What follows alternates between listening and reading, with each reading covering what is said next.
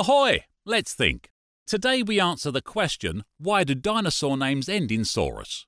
If you've ever been to a museum and checked out dinosaur fossils, you may have noticed that many dinosaur names end with Saurus, such as Stegosaurus, Allosaurus, and the infamous Tyrannosaurus.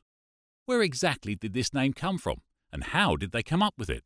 Looking at a dinosaur fossil, it may look very similar to another creature that still exists today, the lizard. When these fossils were first discovered, that was the same thought scientists had. Believed to be giant lizards, they decided to use the Greek word saurus, meaning lizard, when naming these new creatures. For a more well-rounded name, it was combined with another Greek word, denios, and the word dinosaur was born, meaning terrible lizard. As more fossils were discovered, new names were created, and thinking the creatures to be part of the reptile family, they continued with the theme of Saurus.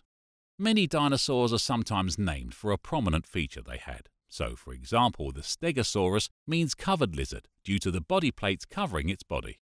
The famous T-Rex is named the tyrant lizard, or king of the tyrant lizard, as it's one of the largest carnivore dinosaurs. Today it's been discovered that dinosaurs are actually more closely related to birds than to reptiles. To avoid any confusion and having to rename them, we still call them dinosaurs. The person who discovers a new species has the honour of naming this new dinosaur. Some still go the Saurus route, such as Albertosaurus, named after where it was discovered, in Alberta, Canada, while others will go the non-traditional route with names like Irritator. Imagine discovering new fossils and being able to name it. Captainosaurus or even Thinkosaurus has a nice ring to it. So that's why dinosaur names end in Saurus. That took some thinking.